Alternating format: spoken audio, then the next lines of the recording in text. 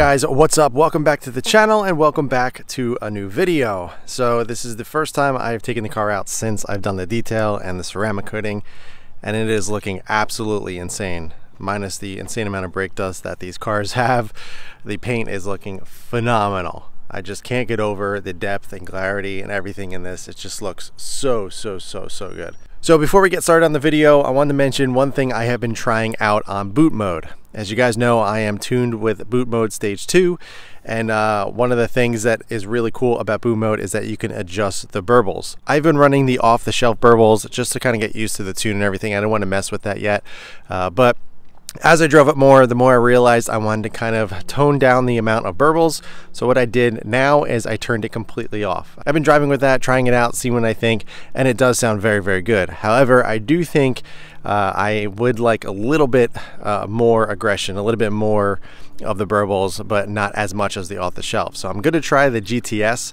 burbles, see what I think. I heard that's kind of very subdued. It's the right amount without being over the top. So I'm going to try that out. Let's get into the video. What I actually want to talk about is something that I get asked pretty often. With any of my cars, people always ask me, hey, I just purchased this car.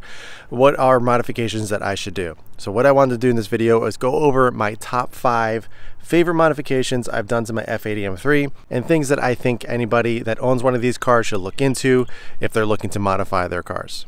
So the first modification that I want to discuss is suspension. The M suspension, the stock suspension on these cars is great, but the overall ride height is just way too high. I'm going to throw up a picture of how my car looked completely stock. The front end is just massively high. I understand there's a lot of engineering that goes into these suspensions, and they ride pretty well.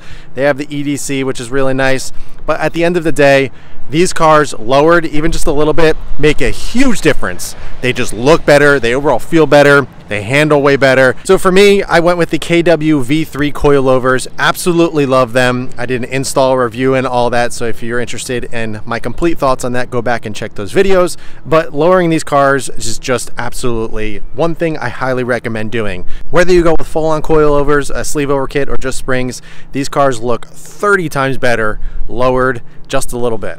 The next modification that I highly recommend are wheels. These stock competition wheels are very nice, but they are 20 inches. A very big wheel for a performance-oriented car like this. And the reason why I wasn't a big fan of them is because of the tire sizing. Very thin tires on those 20-inch wheels, and they just completely ruin the ride for me. So stepping down to something like an 18 like myself, really overall just made the car feel better and obviously handle better.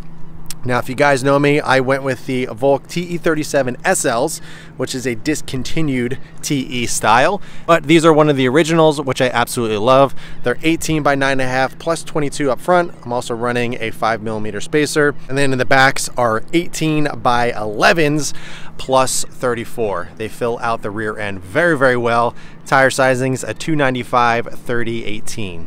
Now, obviously, there is plenty of different wheels and options to go with. It's just whatever your style is. For me, I like the simplicity of the TE. And for me, TEs have always been a wheel that I've always wanted to put on this car.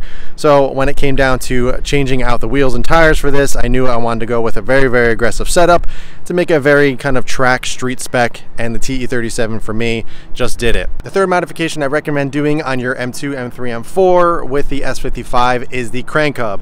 I got mine done with the Gintani crank hub. I went over the do's and don'ts, why, how much in a separate video. I also did a whole video on mine getting done at Auto Couture. But I highly recommend doing this simply because of my experience. Now, personally, I didn't have any issues with my stock crank hub. I wasn't tuned at the time when I did have the stock one in, but when we did remove it, we did find the friction discs were indeed cracked. And that is a good sign that it potentially could happen or has a higher chance of it happening in the future. So I'm very glad that I did it. I understand it's not really necessarily a modification, but it definitely is something that I recommend doing, even if you're stock or tuned. You never know what can happen, and personally, I would not want to spend $20,000+ on a new motor. I'd rather spend the couple grand on getting the crank hub done with an aftermarket solution. The fourth modification that I recommend doing is an exhaust. The S55, as we all know, is not the best sounding M-car motor. However, it most certainly can sound fantastic when you do it right. These motors tend to be very raspy. I actually owned an E46 M3 with the S54. Super raspy motors. I actually embraced the rasps. I enjoyed it. But on the S55, it doesn't sound as good as the S54, at least in my opinion. So adding a proper exhaust on these cars is something I highly recommend. For me personally, I'm running ARM Motorsports resonated catless downpipes, and I'm running a full Ink Customs catback. So I got a resonated single mid pipe with a muffler delete out back. I am running also the Horizon Motorsports carbon fiber exhaust tips, the gloss black ones, and I absolutely love the sound. It's super deep. There's hardly any rasp at all, and it just honestly sounds fantastic. I'm super happy with the sound of it. It sounds like it should. It sounds like a true M car. It has a lot of bass. It has a lot of tone, and it just sounds very good.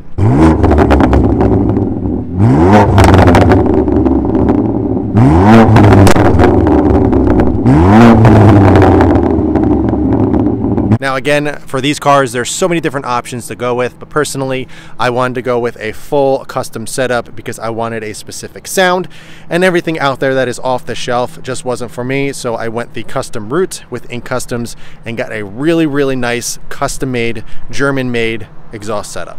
Last but not least is adding a tune. I understand not everybody wants to tune their S55, their M3s, M4s, M2s, but at the end of the day, I went to Stage 2 93 Performance Tune from boot mode, and it completely changed this car.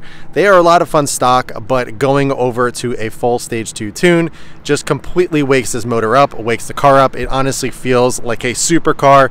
It makes it feel as fast, if not faster, than the current M3 generation, the G8X.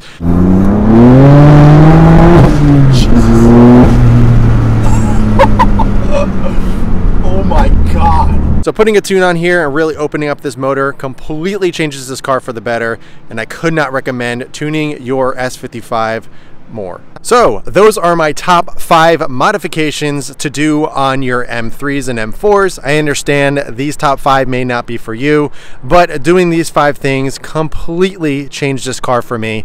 These cars stock do look nice, but doing these 5 modifications takes it to another level. Now, there are so many different ways to go about these 5 separate modifications that I named, so have fun with it. Do what you want. Who cares what other people are doing?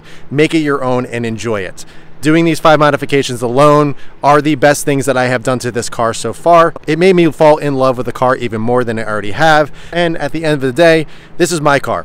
This is what I've done to it, and it's making me enjoy it even more. I smile every single time I walk up to this car. I drive it, I wash it, just look at it. Now, if you guys want to hear a little bit more detail about these 5 modifications, I have videos on every single one of them, plus more. So if you want to find out a little bit more detail on these modifications, or you want to hear more about them, be sure to check out those videos. But as for this one, that is going to do it. If you guys have any questions at all, be sure to ask them below. But in the meantime, keep it clean, keep it simple, and I'll catch you guys in the next one.